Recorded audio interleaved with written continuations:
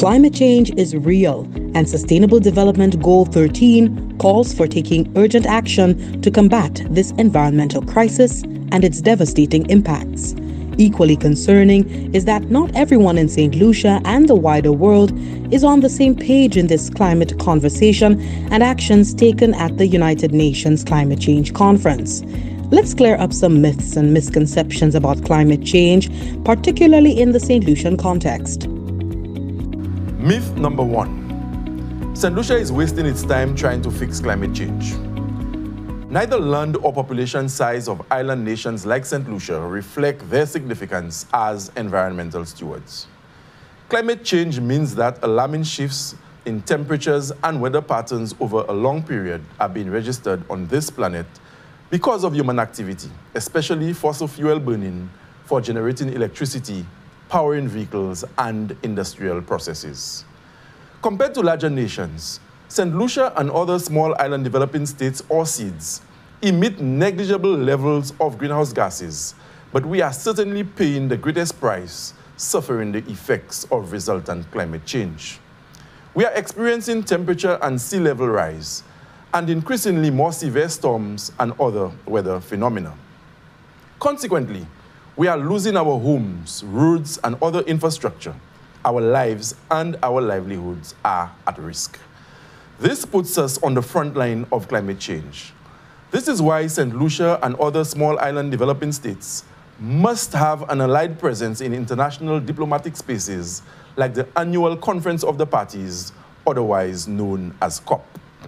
This is critical in international climate negotiations, where every single decision is made by consensus. As SEEDs, we have been able to amplify our voices by working collaboratively and taking on unified positions. St. Lucia is part of a 39-country coalition called AOSIS, Alliance of Small Island States from the Caribbean, Pacific, African, Indian, and South China Sea. Individually, our political leverage is limited, but we have proven that there is strength in numbers to successfully negotiate for bold and ambitious measures to address the climate crisis and challenge larger nations to do more with the scale and urgency required. But first, we need to show up and be counted. Myth number 2. Climate change is not an important issue for St. Lucia. Is this true? Since the negotiations that led to the United Nations Framework Convention on Climate Change began, one group has been particularly active and vocal: the small island developing states, including St. Lucia.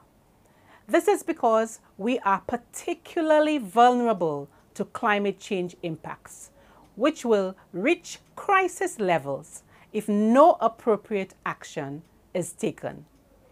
One study predicts that the cost of inaction to climate change for St. Lucia is at least 12.1% of the country's gross domestic product by 2025, rising to 24.5% by 2050 and 49.1% by 2100. Temperature and sea level rise and increasingly severe storms are threats that are already having far-reaching and cross-cutting negative impacts on our way of life. In particular, excessive rainfall and flooding and blustering winds from these stronger weather systems are causing loss of life and undermining our homes, schools, health facilities, roads, and other important infrastructure, compromising our economy with every passage.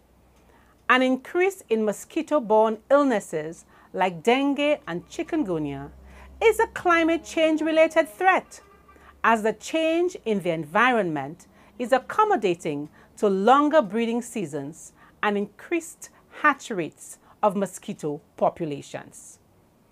Climate change projections can even disrupt St. Lucia's food availability and quality, as changes in rain patterns, temperatures, and weather events may result in reduced agricultural productivity. Tourism, St. Lucia's primary economic driver, generating income, employment, investment, and exports, is climate dependent. We risk reduced tourism demand if our piece of paradise becomes unappealing by the negative effects of climate change. Myth 3. Small island development states like St. Lucia don't benefit from participating in international climate conferences such as COP. The value of regional and international climate change treaties such as the United Nations Framework Convention on Climate Change, UNFCCC, the Paris Agreement, and their associated negotiation processes cannot be overstated. Through the negotiation process, St. Lucia benefits significantly from international climate funds such as the Global Environment Facility, GCF, the Adaptation Fund, AF, and the Green Climate Fund, GCF, among others. These support entities have enabled St. Lucia to undertake several different activities or projects designed to help the country address the adverse effects of climate change while meeting its reporting obligations, building capacity, and raising awareness on different aspects of climate change. St. Lucia is currently the beneficiary of an almost $10 million project from the Adaptation Fund that seeks to build resilience of the agricultural sector to climate change, supporting farmers and livelihoods, and contributing to food security. For more information on climate change and the United Nations Climate Change Conference, please follow our Facebook page, Department of Sustainable Development St. Lucia, to get updates on the COP27 negotiations from November 6 to 18, 2022. You may also contact the Department of Sustainable Development at 468-5833.